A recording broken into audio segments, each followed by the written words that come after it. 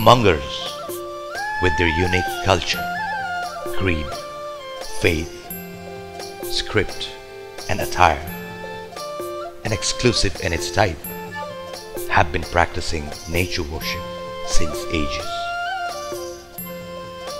The festival in Mangar community takes place almost every month.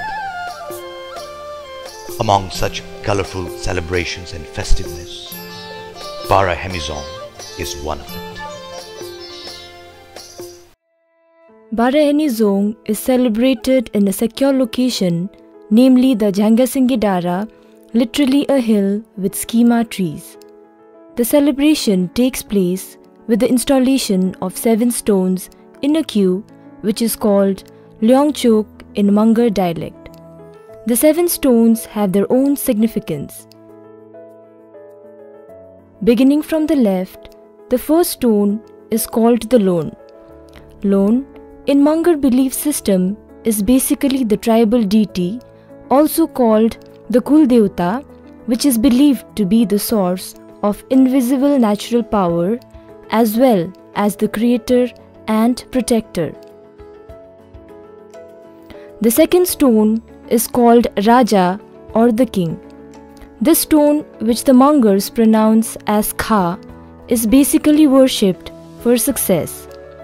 The third stone is the Rani or queen, which the Mongers believe to be their mother. The fourth stone is called the Shikari, which is believed to be the protector of all worshippers. The fifth stone is believed to be the male or Purush.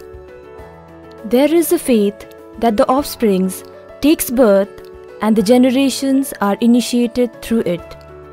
The sixth stone is called the Bayu. Bayu is generally worshipped to calm and control the diseased souls, specifically those who have passed away unmarried. The seventh stone is considered as their ancestors by the Mongers.